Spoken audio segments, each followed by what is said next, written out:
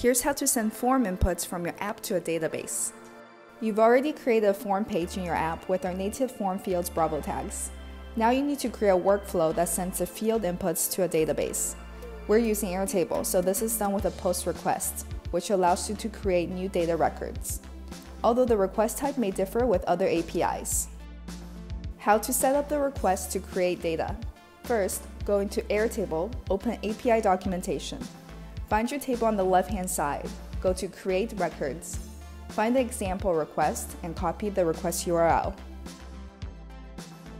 In Bravo's data library, paste it into a new request page. Change the request type to POST. Enter your API key in the authentication section if you haven't already. This will give Bravo permission to interact with the API.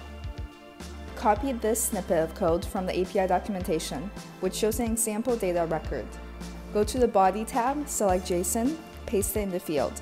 We only need one data record, so delete the extra. Then replace the example values with an input variable in this format. The input variable name can be anything you want. Go to the Parameter tab.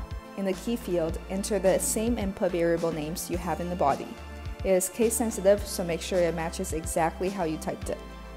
In the value field, enter any value. This will be test input that we will send to the database to test the request. Press Send to test the request. If it's successful, you will receive a response list and the test data should be created in your database. In the response list, select the data path where you want to send the form inputs. Now we will bind these to your form page. In your app project, open the form page. Select the request you had just set up. Locate the form fields, then under Content Destination, connect them to the data path you previously selected. Scroll down to Response Action to configure the feedback that happens when the user presses the Submit button. Test out your native form in Bravo Vision. Thanks for watching and keep Bravorizing.